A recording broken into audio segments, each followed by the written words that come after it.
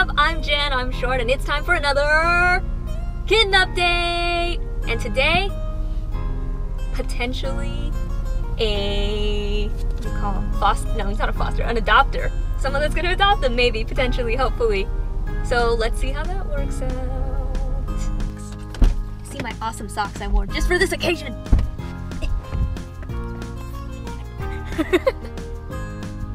Oh wait. Yeah, you can see them. Best socks ever.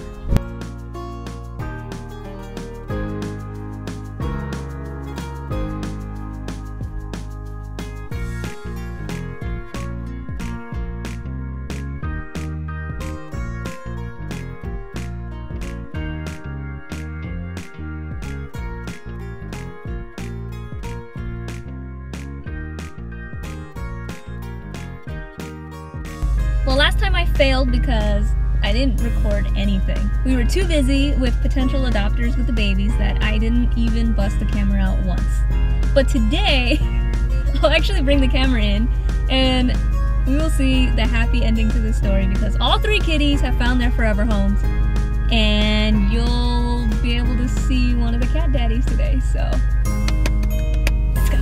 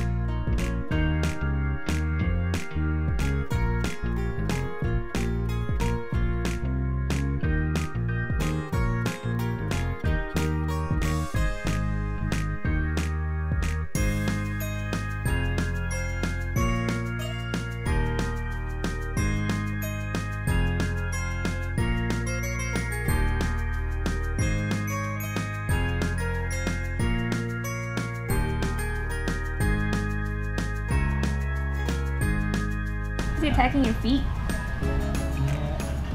Yeah.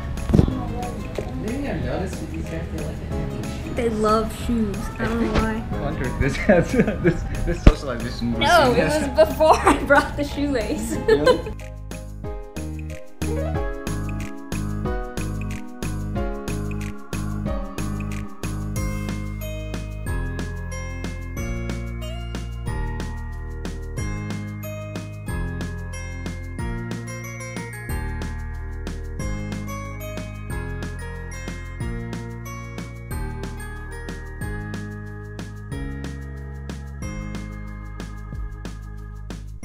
So there you have it, all the babies have their forever homes now, which is so awesome. We got to keep Jack and Brie together since they did seem to be a little bit more of a bonded pair. So that's really great news. You got to see their cat daddy. And you might be wondering, well, what about Coco? Where's his forever home? Where's his new cat daddy? Or mommy? Well, where you saw him in the video, that's his forever home. So some people might call that a foster fail because my mom, who was fostering him, is actually going to end up keeping him. But, I mean, it just seemed like a good fit. And he just, as you've seen in previous videos, he's a little bit, he doesn't really like being held as much as the other two. He's very fidgety and he'll jump around out of your arms, and we were just a little worried that people might want to adopt him because he's super cute and has the best paws in the world, and then might be disappointed if they realize that he's not the most cuddly or affectionate kitty. So we were worried about that. At least in the home he's in now, he's already comfortable, he knows the other cats, he knows my mom, and he's accepted for the way he is. So overall, I think it's a good ending. This might just be the last kitten update, but at least it is a happy ending. And you know what? I might actually still go visit Jack and Brie because I know the cat daddy and I might still drop in from time to time just to see how they're doing. And that's it. So if you want to see more pictures of the kitties, then you definitely check out any of my social media. I will leave all the links in the description down below. Don't forget to hit that subscribe button, and thanks so much for watching and coming along with us on this kitten journey. And now it is time to roll out. So bye! What you doing?